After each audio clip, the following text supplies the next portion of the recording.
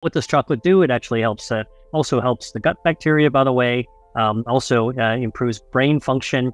These are foods that do not just one thing, but they do multiple things to light up your life, including vision, including brain health, including heart health, including muscle function. It's time for us to actually take control of our own health by understanding our own body and understanding what it is that we actually love to eat and where the science is that can support the things that we should eat that can help us improve our immune systems and lower inflammation and kind of contend with the world so that we can go back out and regain our lives and act more freely in ways that are actually just better for us. Even if we didn't have the pandemic, we'd actually be able to live longer, healthier, better lives. So that's one of the things that I want to share with you. I'm really proud to share it with you. And here's sort of like one of my key messages. There's no single superfood. It's really the body that is actually superb in terms of how its reaction. So I'm going to tell you about how the body responds.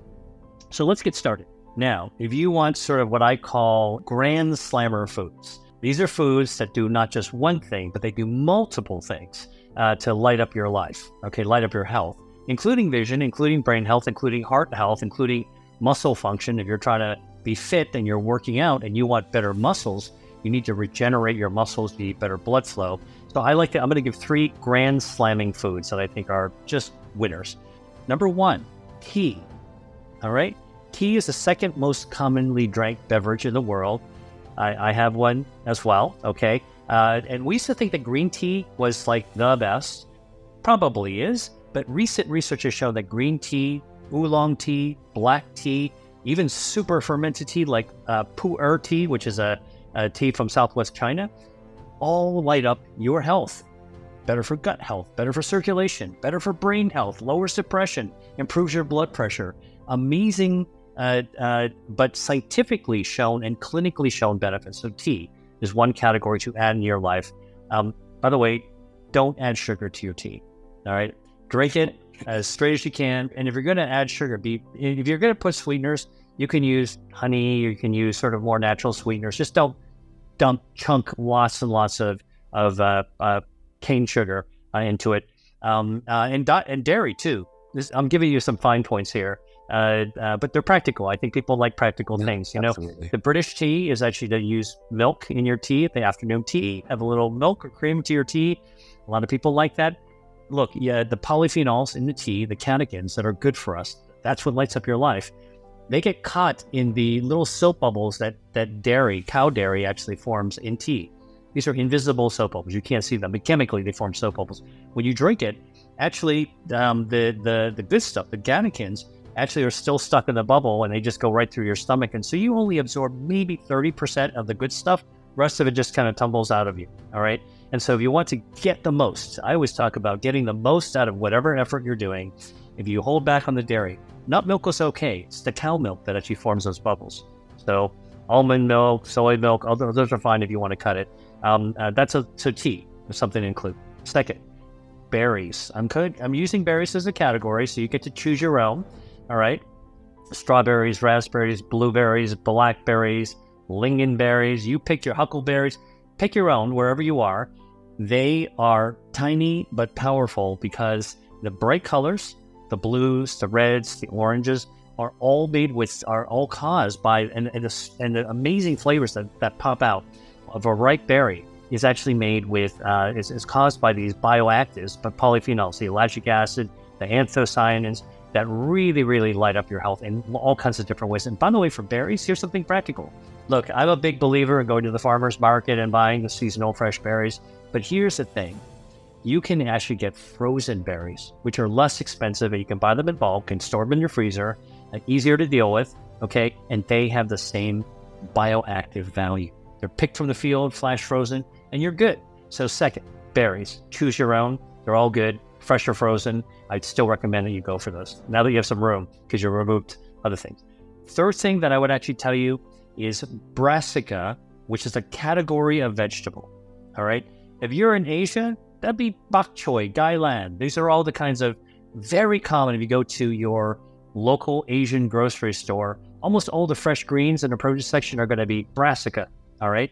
But if you're on the other side, the Mediterranean, which you also know is a super healthy way of eating, you're talking about your broccoli, you're talking about your black kale, the Tuscan kale, the cavallonero, you're talking about your cauliflower, all kinds of different types of greens of different sorts. Great source of dietary fiber, great source of bioactives that actually light up your brain health and light up your blood vessel, your vascular health, and light up your immune health while lowering inflammation. And you get to choose from the repertoire of Mediterranean recipes going back generations, or the repertoire of Asian recipes, to be able to find ways to take the salad bar, which I find one of the most boring things that you can actually encounter, and to turn it into something that you would actually look forward to eating because it really, really tastes great. So the three things I would say: tea, berries, and this whole brassica side that you'd find in the produce section of either the Mediterranean market or grocery store or the Asian market. And now there's no excuse not to be able to find something green that you'd like to eat. Now, here's another really cool research that this is really, really new. It was published in the journal Nature Medicine. It was a study from the Cleveland Clinic, which is a major medical center. Remember, I told you, all science-based information that's rigorously done, generating the evidence that you can trust because it's science. This was a study of 7 million people. That's a big study. They looked in the electronic medical records. They looked for diseases that these people had, of 7 million people, and they looked at the medicines they were having to see if there's any correlations. Was there any medicine that somebody was taking that might lower disease? Guess what they found? They found there was one medicine that lowered the risk of Alzheimer's disease by 67%. Wow. In the study of 7 million people, no bias, just going in there and using a computer to figure out were there any medicines people were taking that lowered any disease. One medicine lowered the risk of Alzheimer's disease by 67%. What was that medicine? Guess what? Viagra for erectile dysfunction. People taking Viagra for erectile dysfunction had the lower risk of Alzheimer's disease by 67%. Holy cow. How would that work? Well, it turns out Viagra not only dilates the blood vessels in your genitals, okay, it also dilates the blood vessels in your brain, better circulation for your brain. And the way it dilates blood vessels, widens blood vessels, is through something called nitric oxide. Nitric oxide stimulates stem cells to regenerate your organs. So not only do you have better blood flow in your brain, you also have more stem cells in your brain. Remember I told you about the Chinese celery and the stem cells to treat stroke? So now this is an interesting piece of research that asks, what else could stimulate nitric oxide that might be able to stimulate stem cells, widen blood vessels, that might be able to do what we observe with Viagra? So this is actually an area of research I'm doing right now. Guess what? There's a food that will do that, and I will tell you what it is. Beets. Beets actually grow low to the ground, and so does spinach, absorb a lot of nitrogen from the soil, and when you chew it, the gut bacteria that starts in your tongue microbiome, converts the nitrogen from the soil in the beet into a form that when you swallow it, gets absorbed into your bloodstream as nitric oxide. Does something very similar to Viagra without genital effect, obviously. But that's now a really interesting area of research to wonder whether or not beets, and by the way, if you don't like regular beets or can't find them, beet juice, look at this. This has been studied in humans and shown to also recruit stem cells and lower blood pressure. By the way, for every 1 point of blood pressure you lower with beet juice, you decrease the risk of stroke by 5%. So this is stuff that makes a difference. It's been studied in humans. Quite amazing. You want to talk about heart health and brain health as stress? Chronic stress, which, I've had as much as you guys, really puts an undue burden on our health. One thing it does, stress causes our adrenal glands, which sit on top of our kidneys, to release a lot of cortisol. It puts a demand on our heart beats faster. It also changes our microbiome. It wrecks our blood vessels, our circulation.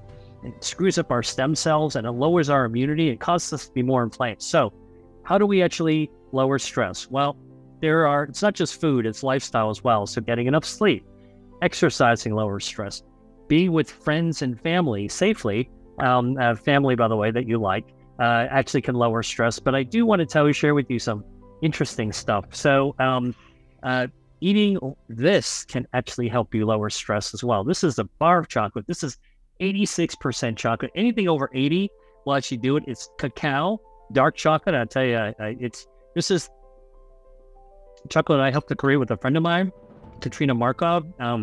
She has figured out somehow how to make really dark chocolate, completely smooth, not bitter at all. And it's with Vosges chocolate, called a line of chocolate called Pure Plant. So research have actually studied healthy volunteers who are stressed out, and they measured their blood and their urine to look for stress markers. And what they did is they gave them dark chocolate, kind of like what I just showed you, dark chocolate to eat for a couple of weeks, 2 weeks. And they found that when they measured in the blood and in urine for people who they ate chocolate, the stress markers, eating chocolate lowered cortisol, lowered adrenaline, and lowered these stress markers in their urine as well. And so high anxiety people can lower their stress markers by eating chocolate.